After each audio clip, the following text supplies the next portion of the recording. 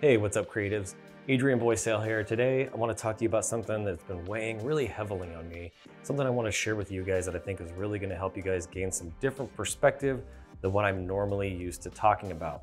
In this video, I want to talk to you guys about passion or profit. What do you go for? In my career, I've spent a lot of time, I'm telling you, a lot of time focused on the profit. Now, because I love doing graphic design so much, I have put a lot into it with my passion, and it's grown the way that it has because of my passion, but I've pursued profit for many years as part of my passion.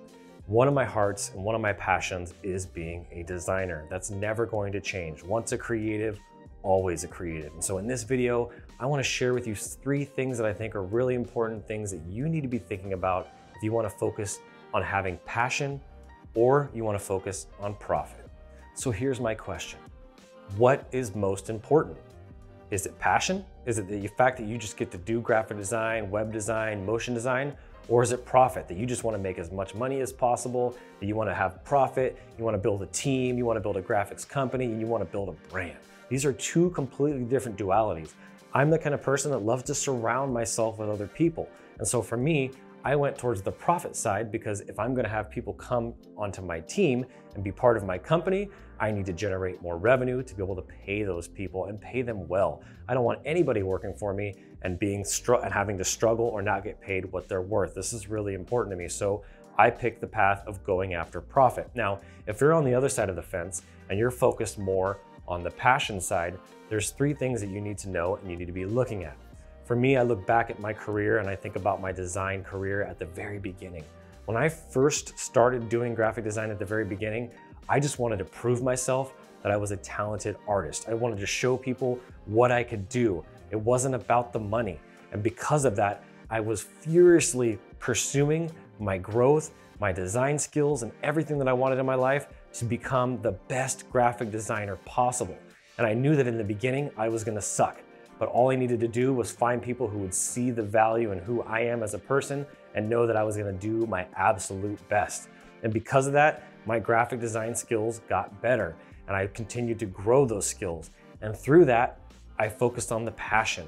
And the passion was something that fueled me to becoming better and better. I wanted to continue to give my clients the best result possible. Now, I'm not saying that if you pursue profit, you can't give clients a great result, because if you charge a lot of money, you can go hire the best in the world and have them do the design. But if you take pride in being a designer and this is something that you love to do, this is something I want you to focus on. The second thing here, and I think this is really important, is when I was at the very beginning of my career as a brand new designer, I'd never done graphic design full time. And when I moved into that world, I started focusing on watching tutorials and watching trainings and reading Photoshop books and reading design books and learning about it and surrounding myself with other designers and modeling other designers. I was consumed by it. I was obsessed. I couldn't do anything but learn about design. I wasn't learning how to grow a business. I wasn't learning how to grow a team or how to be a leader or how to do SEO or how to make YouTube videos, right? All of my energy and time went into being the best graphic designer possible. And this is important because this is what took me from a level 2 or a level 1 designer to a level 8 or level 9 designer in a very short period of time. I moved very quickly.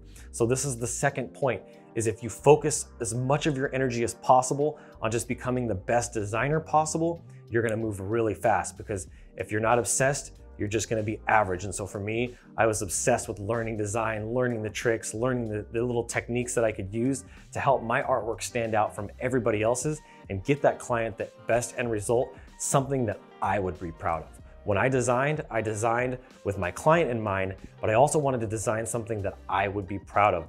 Basically, long story short, when I designed, I was designing for myself, something that I was proud to show to the client. And 99 out of 100 times, the client always loved what I did and they were so impressed. The third point I want you to think about, and just perspective and mindset I want you to have, I talk a lot about the things between your ears is your brain. I want you to have a good mindset, and that is creative fulfillment. I was so fulfilled that I was just getting to be able to do art all day long. I spent 12, 16, 18, sometimes 24-hour shifts doing design. And I was just so happy that I got to get paid, even though it wasn't a lot of money or even good money, that I got to be paid to use my artistic and creative abilities. And so that creative fulfillment, there's something to be said for that. And I want to advocate that if you're not focused on making $100,000 a year, $80,000 a year, and you just want to be a designer and you want to make decent money, focus on just becoming the best designer possible, because you're going to find a lot of fulfillment in that. After a certain amount of time, I think it was about 4 or 5 years into my journey, I started to get that itch. I wanted more. I had reached a certain level of my career as a designer. I had won design awards. I had hundreds of, actually thousands of clients at that point. I had a lot of success, and I wanted to reach that next tier and that next level. You might not be at that. This video is intended for the person that is new to design. This is the person that has never been a professional graphic designer in their life, and they just want to get started and they want to do design and art for a living, and they don't care how much they make.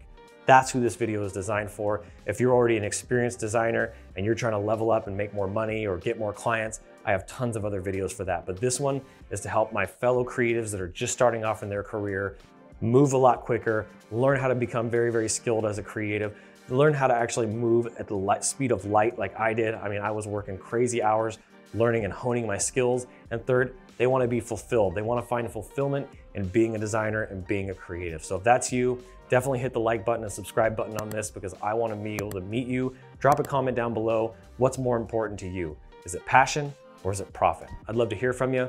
And until next time, I'm Adrian Boycell. And as always, keep looking up.